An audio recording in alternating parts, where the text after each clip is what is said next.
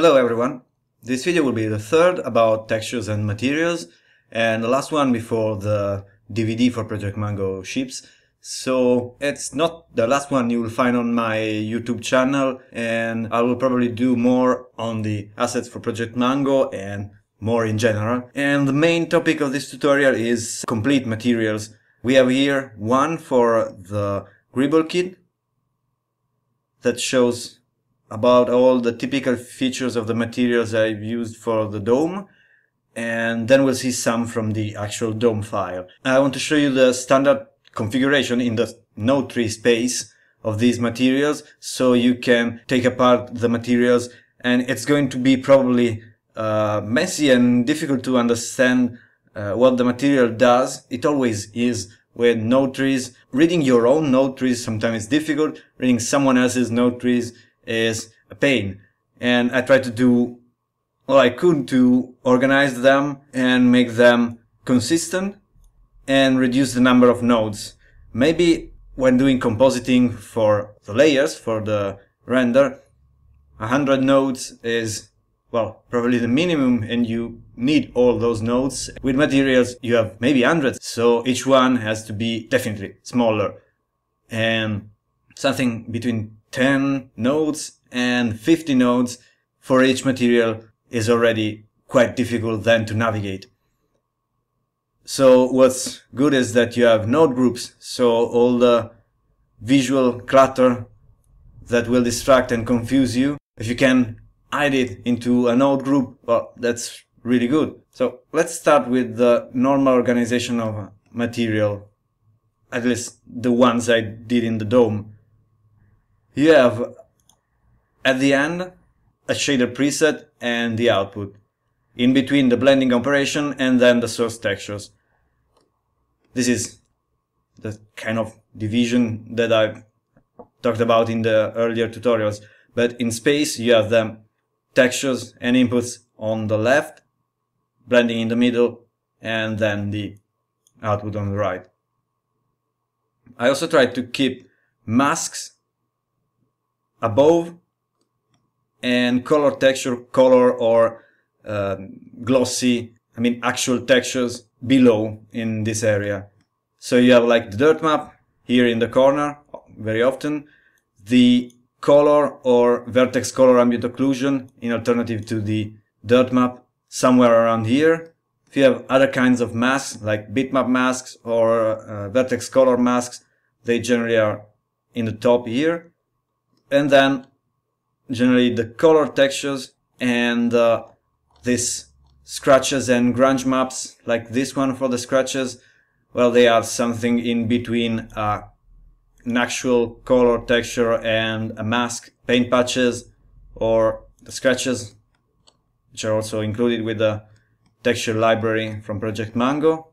And we're actually done scanning scratches I did on a piece of metal with a coin, and then put as a particle system of all these textured planes to get the right density and the right randomness, and then edited in GIMP to get various layers. And so you have these grunge textures that are in between a color map and a mask. What I call masks are generally object-based stuff, what I put generally on top, like a vertex color that would divide an object that is made of stone and brick. To divide the two materials, I would put a vertex color black and white mask, and I would place it generally on top. And now let's see what's actually going on inside this material. Let's start from this texture, which is a gray metal, and it's the base for the material. In fact, it goes into the gray for these two blocks, which are the diffuse and also the bump. It's been recycled. This one is the glossy. The gray is the flat main area of the texture. The black receives the rust texture for the diffuse and just black color for the glossy. The white areas receive just a dark grayish color for the diffuse and white for the glossy, but they get their shape and their texture from the scratches texture, the one we've seen before. And so we have two main blocks that create the two main channels. Then we have the diffuse going to the bump texture. You can just generally reuse your diffuse as bump and expect it to work all the time. But in this case, we have a black color that is more or less recessed, a gray color that is average, and a white color that is darker. And what we want in the bump is the scratches to be a bit lower than the main areas. So gray, darker gray, it's good enough to do the bump without making a new stencil block, which would be better, definitely, because also the black, the rust could be sticking out a bit compared to the base level, but there's enough stuff going on for this material considering it's for backgrounds, and so it's good enough to just recycle for the bump. But sometimes it can be the diffuse recycled as bump, it could be the glossy, depending on the grayscale level of the various texture. If they fit the bump, they could be inverted, or you could use any other of the channels if they fit the bump you want to obtain. Or if it's really important to get the bump, make a new blending or a new texture. Then we can see that this diffuse box passes through an overlay before going to the diffuse color. And this overlay gets the color from the vertex color channel. Let's switch to Blender internal to see it better. Yeah.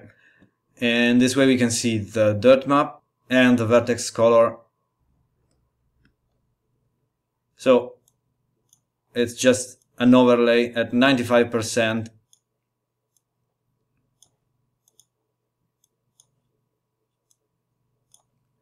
with the original texture.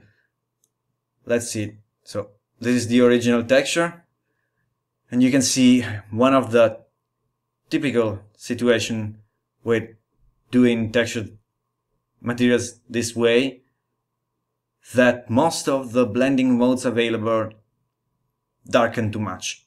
And that's a fairly important question,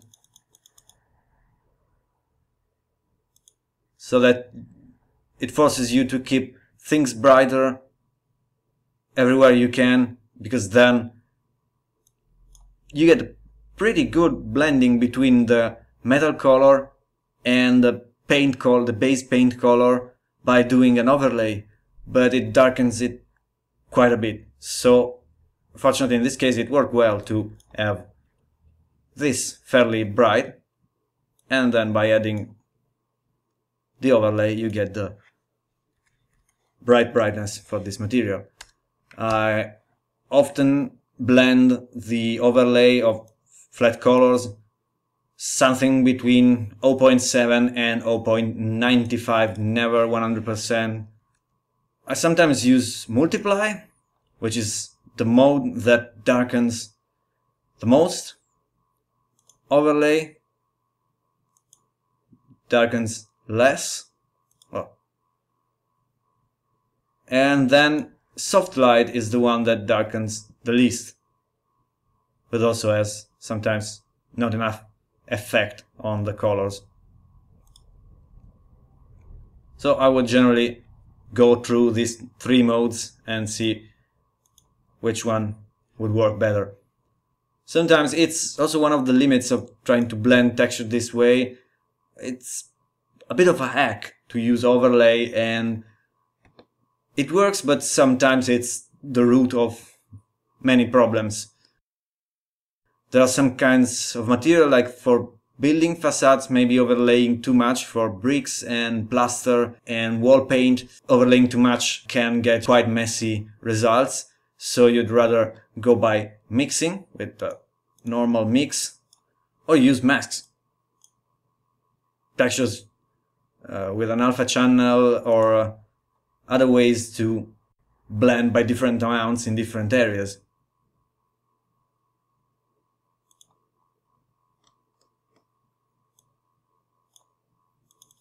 Yeah, then not much more to say about the glossy. We've seen the levels and what they mean. We can just notice that the noise amount for the diffuse is generally lower than the noise amount for the glossy, so we have some scratches in the diffuse channel too. The scratches affect the diffuse channel too, because where the paint is peeled away, you have a base darker diffuse. Okay. And this also works so that in areas where you don't get glossy highlights, or in cases in lighting conditions where you don't have glossy highlights, you get a different effect. You don't get this bright highlights, but you might have the material under a different light looking more like this. But still, as I said, the diffuse is a bit more uniform, and instead the glossy has a bit more noise. So there are some scratches that create the highlight even if the diffuse color below of the paint is not taken away completely. And that also works. There are then many other ways to make different materials. Sometimes you could say that paint on metal chips sharper.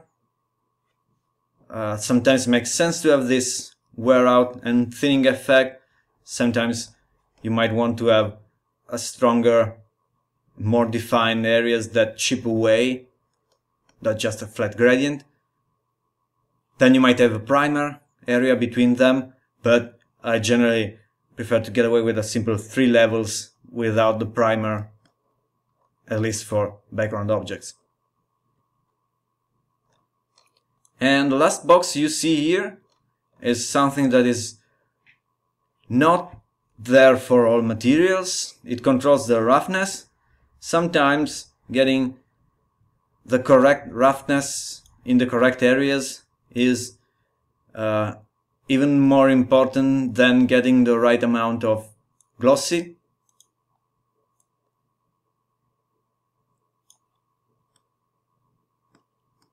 So sometimes the roughness is more important than the intensity. And you can see I've unplugged everything with a flat color for glossy, and the differences in roughness really help to get the look and the character of the material. Then, as I said, many materials in the dome don't have a control for roughness. They have a roughness of like 0.2, 0.4 all over, and that's just to keep things simple and keep materials simple and a bit faster with less chances of noise.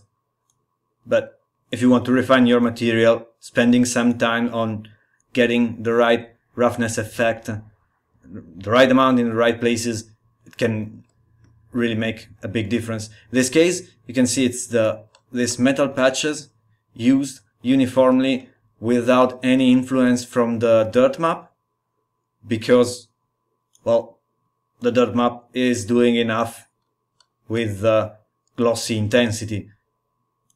But it would make sense too to have like the dirt map connected as a factor, then a mixed color with your texture as a factor is a quick way to remap it. And like say, I want to use this black and white image, but I want to use it inverted and with less contrast. And I just put a light gray in the color 1 and a dark gray in the color 2. I check the numbers if I want to connect it to the roughness. I check the numbers so I know exactly what roughness I'm using, 0.3 and 0.07 for a very shiny. And this makes sense too. the dirt map used for controlling roughness makes sense used this way, with shinier, more mirror-like edges and rougher, more diffuse central and recessed areas. And here's an example of material from the actual DOM library file. It's not a typical material, but rather an ugly and nasty situation, where I had this base mesh. It was good to have a single continuous base mesh, even if then on top of that all the details had to be added, with 3 materials in one. And I wondered for a bit if that made any sense, if it wasn't going to be too messy and too complicated, which of course is. This size of a node tree for a material is already getting a bit difficult to navigate, even if you can sort of see that there are 3 lines, and these 3 lines are the 3 materials. But in the end I think it worked, meaning that with an engine without nodes, like Blender internal, you would have had to make 3 separate materials, probably, or 1 big texture, or a lot of stencils. That would have gotten not only complicated, but not really practical.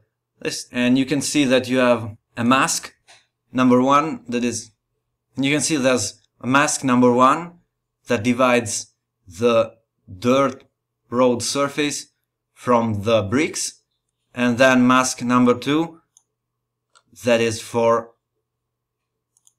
the stones around the arches.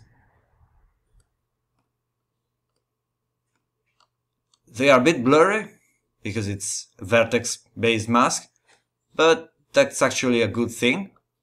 It helps the materials to blend into each other a bit. So you can see I have the mask on top and the second mask also on top. A texture, a tileable texture to add variation to the mask. I could plug this directly into the diffuse so we can see this is the mask 1 to divide road surface and bricks. And then we have mask 2 for the stone blocks. And all these masks go each one into the different channels. So you have the mask going to this line of boxes for the diffuse, the 2 masks going into this line of boxes for the glossy, and then 1 line for the bump. Then you have the Dutch brick block, and it's a block of textures.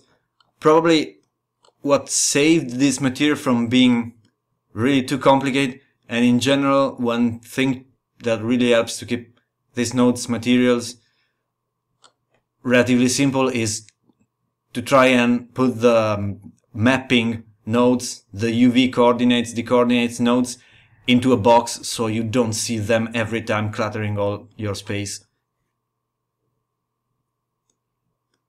Then we have the bricks, then the single texture for the blocks. They had to be mapped on an arch, so UVs in here. Everything else is blended box mapping. And then the texture for the ground, and you can see it has 2 layers. It's not for refining the aspect, it's for getting the right resolution and to cover tiling. So you have one with tiling 0.3 and one tiling much smaller, well actually much bigger. And this ensures that if you see it from this distance, it makes sense. If you see it from this distance, or well, still you don't see too much of an apparent tiling.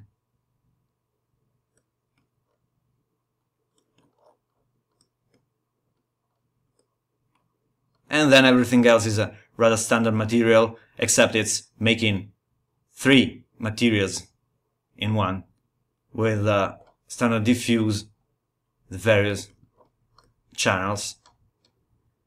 And then one box that is not mine, this is Andy's, I think, and it's a rather interesting trick, using camera array to replace all this relatively rather heavy mess of textures and colors with a nice flat gray for everything that is not the camera. And in fact, you don't need to have all this complexity for the GI or for any other situation that is not the camera. Well, maybe for the reflections if you were rendering with some chrome materials in it, but for then doing the camera mapping, this probably was something required, and that was very useful to get things rendering much faster.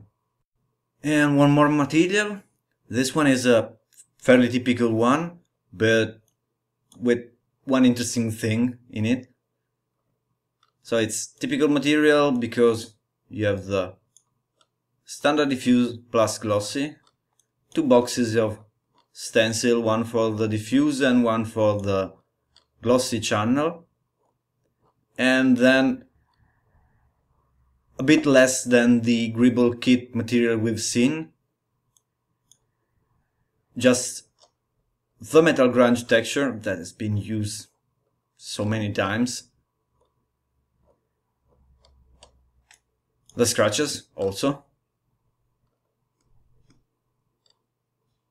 then not a dirt map but a vertex color ambient occlusion channel and a color channel. The color channel is the one for this base metal paint colors. The vertex color ambient occlusion is way less refined and less reliable than dirt maps unless you have a very dense geometry. But wherever I could get away with vertex color, which consumes less memory, I tried. And let's see it. The vertex color ambient occlusion, probably add a few bevel and edges just to get a better vertex color, but it was working for this kind of mesh. And then the color itself is a bit blurred. I generally would start by selecting some faces and in vertex paint mode, Shift K, assign some color, select more faces, assign another color, or very sharp, very simple, and that's basically what you see here.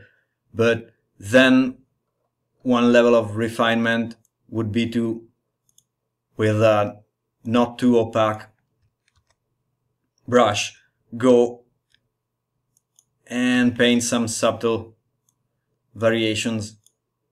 You can still add a bit of detail in the vertex color, but you have to keep in mind that unless the mesh is very dense, it's going to be very blurred. But it's fine, because one thing you need in textures to get a good material is different scales, different frequencies of details. So the low frequency, the big shapes, is what you can get from a vertex color. Big blurry colors, just as you need to have some high frequency details, small, sharp, precise details like the scratches. They are all ingredients for a nice looking material. So it's like vertex color does the low frequency, big shapes. The dirt map will do the medium details, and the scratches or the photo textures will do the fine detailing. Then it also needs to make sense as a material, so I have rust or the right kind of scratches or the right kind of bricks. But as a general rule, thinking also in terms of having enough things going on for every kind of scale of detail also helps. And the color again is used as the base paint color. In this case you can see the color going to the gray and then the photo texture being overlaid on top. It's more or less the same on each material. I would try and see what was working best, to put the color in the gray and then overlay the vertex color, or vice versa. So you can see there's bright contrast node here, and it's before the end of the diffuse channel. And this is something that Andy and the other lighting artists decided to put in basically almost all the materials I've done for the dome, because at the first actual lighting test, the common problem was that the materials were too dark and also sometimes too contrasted, and they had to be washed down by brightening them so they could respond more to light. Because it makes sense that a modeler and texture artist caring more about showing the textures and showing the volumes and the shapes. But if there's too much of the shape, like the ambient occlusion and the color already showing too strong, then the material won't respond that much to light. Things won't shade enough. And that's something I had not figured out myself, but then when I tried it myself later with cycles, it made sense. In fact, there's a general rule, a general thing called equalization of textures, where you have to avoid putting too much white and too much black or too much contrast in your textures.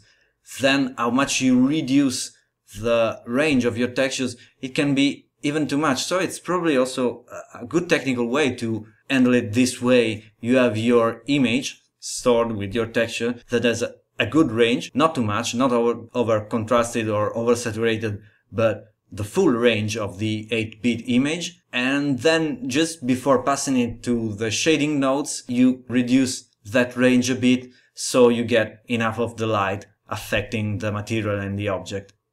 So that's it. That's all for this video. And for these videos before the DVDs are closed and shipped, I haven't done that much about the thing I did the most on Project Mango, which is modeling, because it's somewhat harder to do walkthroughs about modeling, better to, as people do the tutorial while you're building something and show all the steps. But I also like cycles and textures, and for that, before saying more about it, I have to look around the forums. There's people around doing some crazy, interesting things with the nodes in cycle. So I hope to open some discussions and also check what everyone is doing in the Blender community, which is always such a great source of inspiration and knowledge and learning. So I hope you enjoyed these videos. Thank you for watching.